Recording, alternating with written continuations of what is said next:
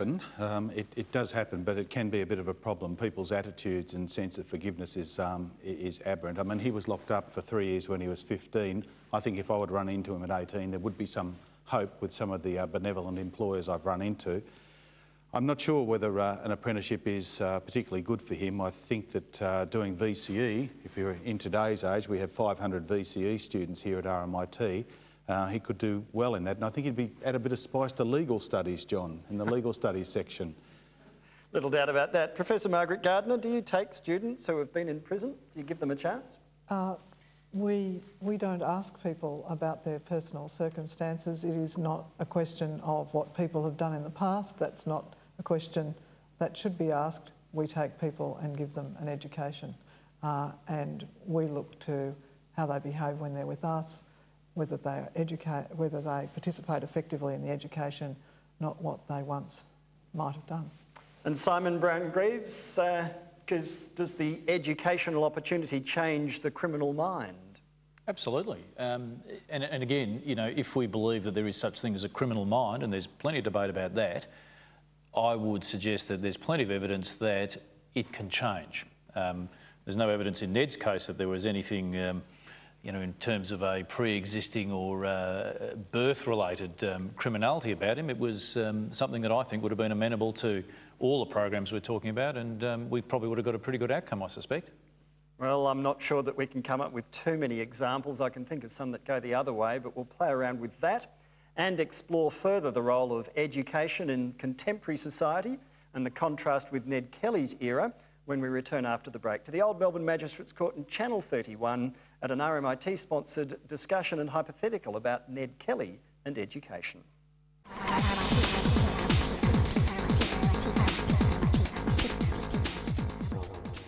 Welcome back to Channel 31, to Federation Square on the big screen, and here at RMIT University's use of the Old Melbourne Magistrates Court for this hypothetical today.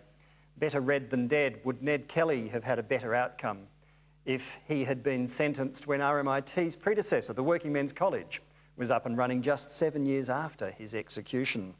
I'm John Fain. New Australians have often been left with no choice but to take the worst jobs on offer. Yet the need for skilled labour in our economy now grows all the time. John Rawlinson, as Managing Director of Talent 2, how do you see the evolution of the job market and our skills base today?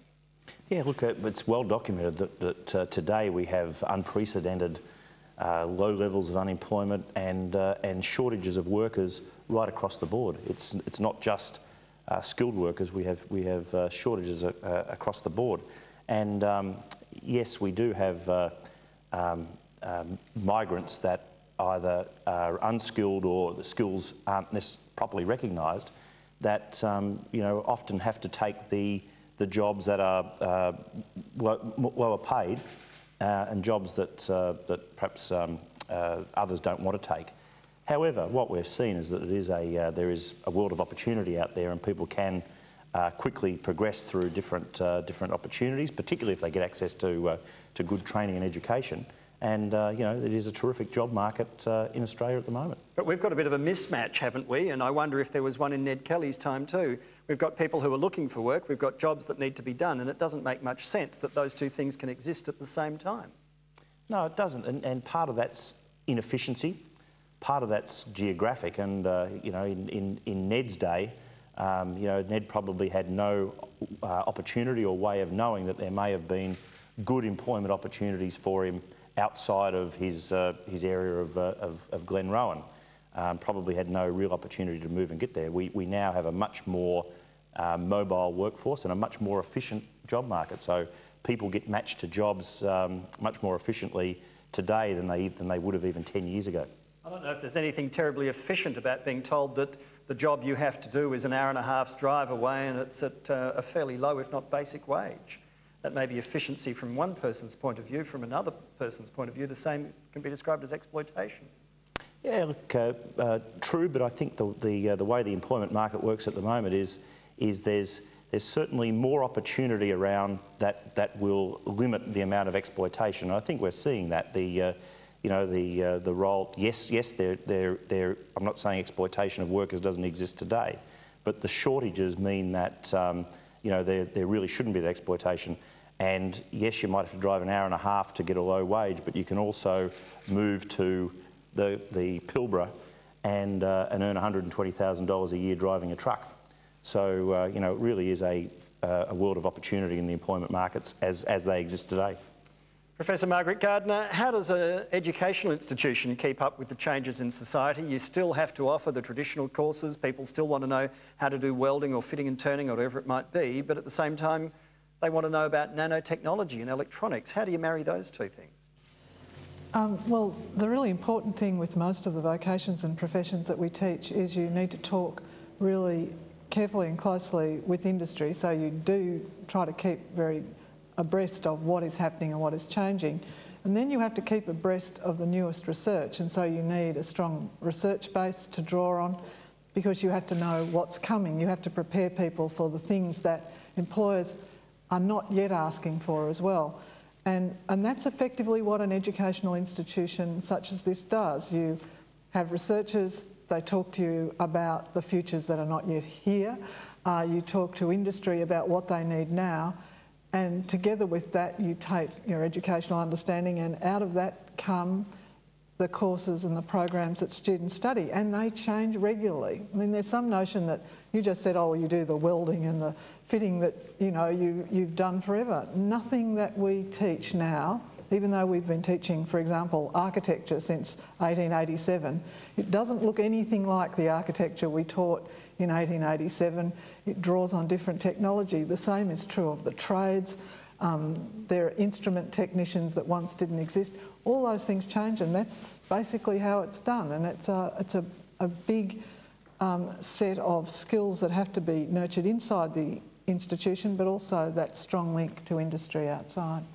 How do you deal, though, with the challenge of recruiting people who can teach when there's a shortage of anyone with that skill whatsoever? And if you can make $120,000, as John Rowlandson told us, driving a truck up in the Pilbara, why would you go and earn half that teaching people at RMIT University? It certainly is a challenge. There are shortages. There are shortages everywhere, and there are shortages in trying to find academic staff. But one of the things, I think that's one of the great things in the time I've been in universities, which is now unfortunately very many decades, that couldn't be, you're only 29. The thing about academic staff is they tend to be passionate. It's one of those fields where people, this is what they love doing, and they stay, and they choose often to stay with us teaching and researching because that's their passion. And it is that which keeps all educational institutions currently alive. But isn't it also one of the great truths of further education that you have an ageing workforce? I did a fitting and turning course at TAFE last year, and all the teachers were in their 50s and could tell you how many hours, days, weeks and months until they retired, and there was no younger coterie coming through to replace them. They are coming through, but it is certainly true that and again, we're no different here in Australia from the United States, the UK. The academic workforce is an ageing one, and so there is a demand for lots of new people. This is a big policy issue in front of government if you want to have a very high quality higher education system. It's not just a question for the universities to recruit, it is how do we develop that next generation? That's a big question. It's one that's going to be in front of governments in the next month in an election campaign, and it's one that's going to be very important for our future.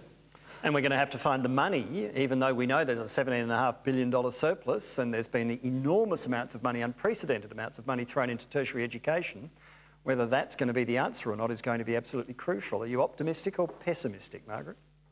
I am a born optimist and I'm optimistic that people understand that education's important. I'm enough of a realist to know that I think people think education's very important, but that unless we get the investment right, and there is a need for significant investment, then that future for the people who are currently seeking an education and the people we hope in the next 20, 30, 40 years need that education, that's not going to be there with the quality we need unless we think seriously about what the funding is that produces the sort of quality that takes you forward 120 years. Steve Dargaville, you head up the equivalent of the Metal Workers Union these days, and it's your members that knock up suits of armour when they're called for even these days. Now, back in the 1880s, as you told us, Trades Hall helped raise funds for the working